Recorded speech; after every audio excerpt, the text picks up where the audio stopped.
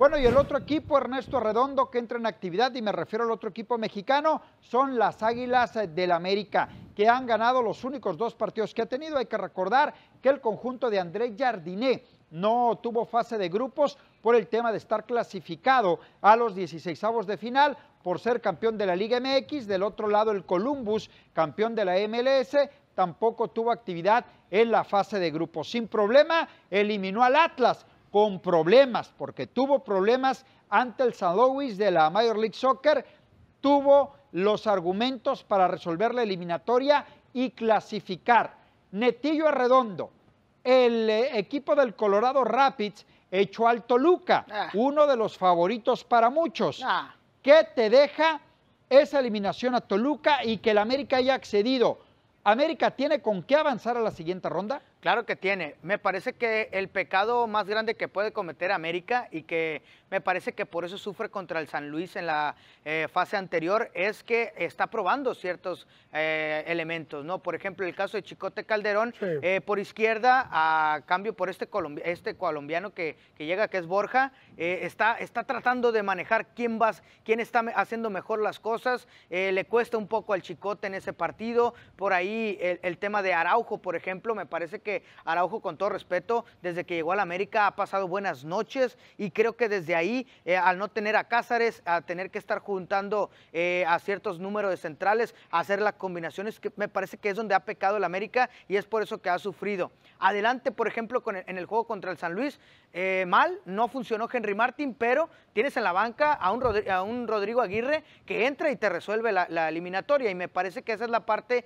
donde te habla de la profundidad de la banca del América y que es lo mejor que tiene para enfrentar, no este torneo, que el América siempre se le va a exigir que sea campeón y que levante títulos y todo esto, pero me parece que Jardín lo está aprovechando más, porque en la liga no fue un buen arranque para el América, siendo el bicampeón. Se te fue Quiñones, estás buscando que Brian Rodríguez tome un buen nivel para que sea titular. Me parece que todo lo que está alrededor del América es positivo, pese a que haya batallado contra el San Luis, pero ha sido por culpa precisamente de ellos mismos, ¿no?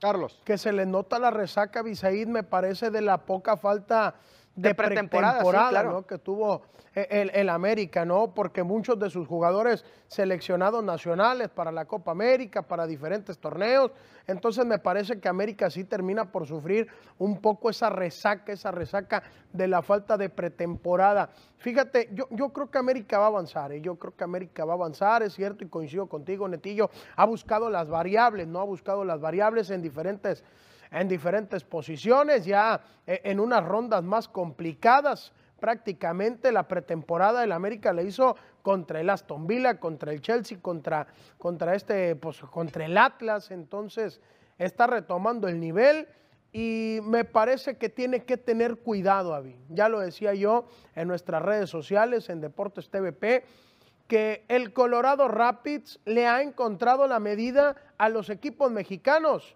Ya le ganó a León, ya le ganó a Ciudad Juárez y eliminó al equipo de Toluca.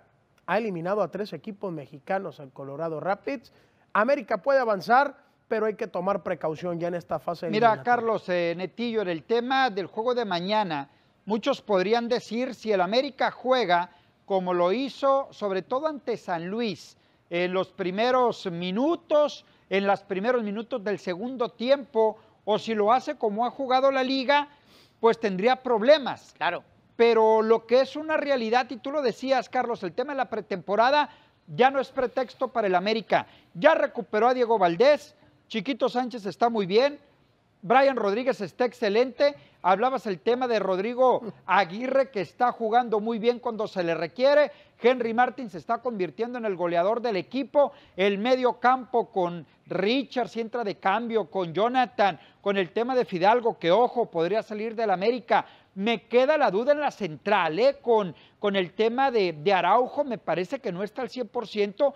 Ahí es donde yo le pongo el tema del asterisco a las Águilas del América. Pero si el América te juega como jugó los últimos 15 minutos del partido ante San Luis, no nada más el Colorado Rapids, ningún equipo de los que queden de aquí a una posible final tiene nada que hacer ante el América. Si el América juega, se dedica a jugar como los últimos 15 minutos ante el San Luis, el América va a ganar la Leagues Cup.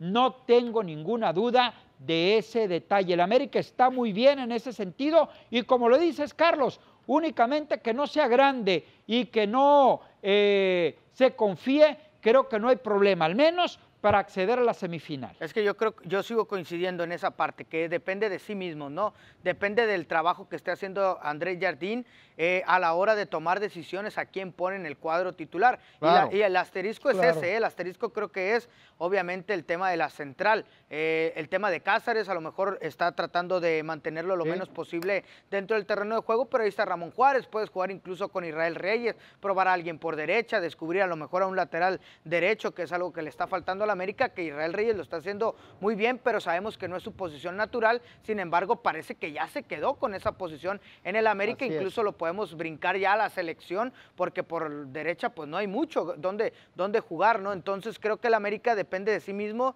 los errores que puedan cometer tanto en la dirección técnica como ya dentro del terreno de juego, que le tomen la medida, como lo dice Carlos, el Colorado Rapids, y que lo pueda echar en alguna jugada ahí sorprendiéndolo, ¿no? Pero en final, yo creo que el América salta como favorito.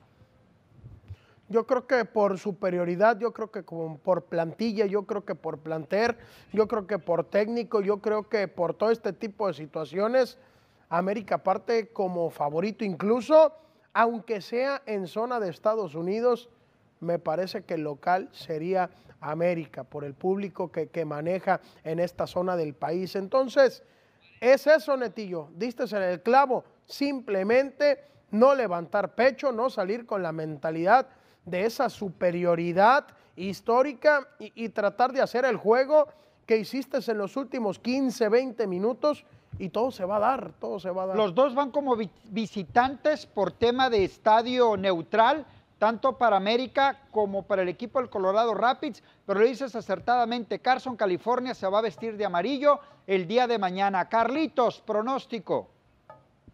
América. Ernesto. Sí, América es favorito. Sí, América va a ganar en los 90 minutos y lo tiene que ganar de manera clara y contundente. Después, en caso de acceder, sería el Seattle Sounders o el equipo de Los Ángeles, pero eso ya se platicará el próximo lunes.